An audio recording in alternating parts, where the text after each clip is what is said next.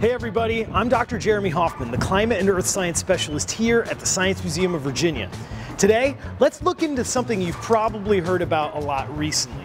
Just what is the scientific difference between weather and climate?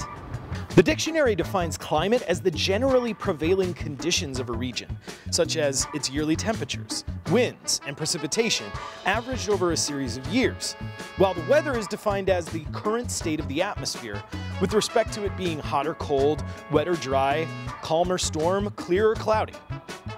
For example, the weather one day can be clear and sunny with a light westerly wind. And the next day, it can be cold, rainy, with a chance of thunderstorms. But how can we get a better feel for what climate really is?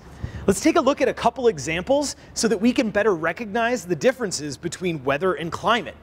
In order to do this, we have to go somewhere you might not expect, to the baseball diamond.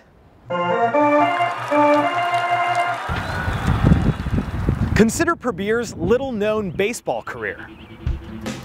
When Probier goes up to bat, he can hit a home run, or he can bunt. More than likely though, he's gonna strike out. Probier's at-bat is like baseball weather.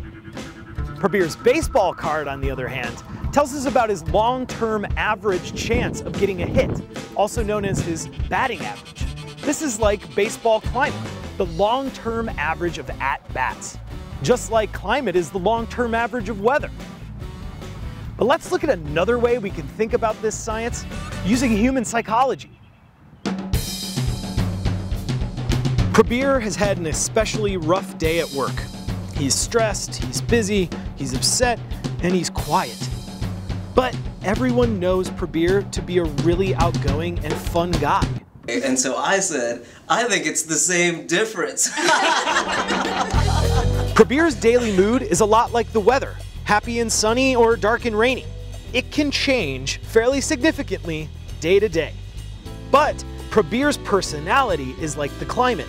It's how we know him as a person. He's a happy and fun guy. Ultimately, scientists like to say that climate is what we expect, but weather is what we get. For a real-world example, let's look at the last 100 years of weather on 4th of July. The 4th of July in the Piedmont can have temperatures that range anywhere from the low 70s all the way up to the low 100s. But on average, 4th of July temperatures are around 87 degrees Fahrenheit.